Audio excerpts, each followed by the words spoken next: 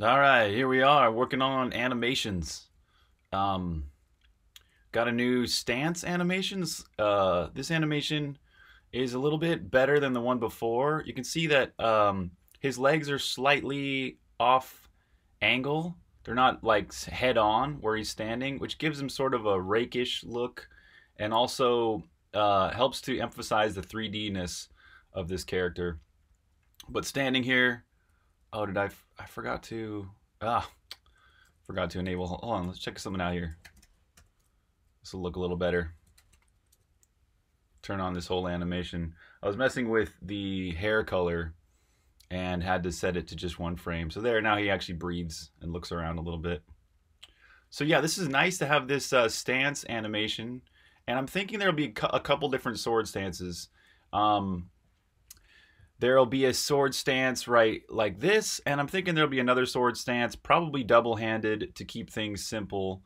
And the reason I need to keep things as simple as possible, right? Like keep it to just two stances, for example, rather than like three or four stances, is the more stances there are, the more it's just gonna like make all of the animations in the entire game a lot more complicated because you can see like from this, I've already started working on a sword animation right here, and I've had to split out the character's eyes, belt, and hair because this is going to be an armor system, or there will eventually be an armor system where you can have a different helmet, different hair, different eyes, different belt, different skin tone, different clothes, maybe even a different weapon, but definitely a cloak, or a cape, or all sorts of things like that, where they would come off your shoulders. We're talking shoulder armor, different gloves, different boots,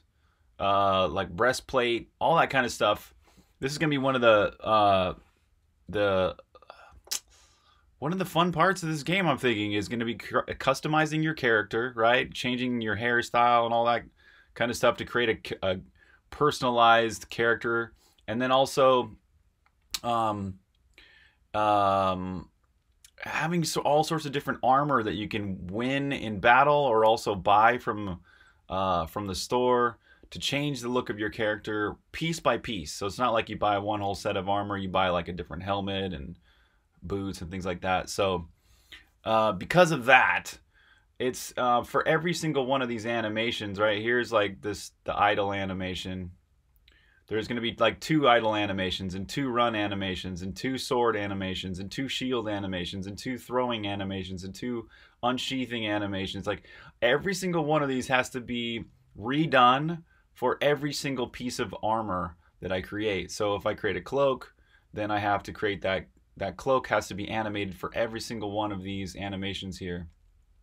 This may be something I even have to hire help with eventually, because I remember doing this for Songbringer, and when I just simply added the shirt to the player, it was like a week or two worth of work to reanimate everything. And even though it was in layers, which is great, like here's this animation here with Rock swinging his sword. You can see this is kind of what it looks like. Um, for this, we've got everything in layers, so you can like turn off the hat, turn off the shirt. You know what I mean? It's pretty nice to have this all out in layers and stuff like that, and it really helped. I had to write some scripts and stuff like that to help me export everything for Songbringer, but for Wraithbinder, this is all gonna have to be voxel art. So yeah, I'm trying to keep things as minimal as possible, but still make it varied enough that it's interesting to play. So you need two stances at least. I may not need actually two idols. I may not need two runs, but I definitely need two sword swings. So just walking that delicate balance right now. Um, yeah, so that's it for this video. Thanks for watching. Plugging away at animations.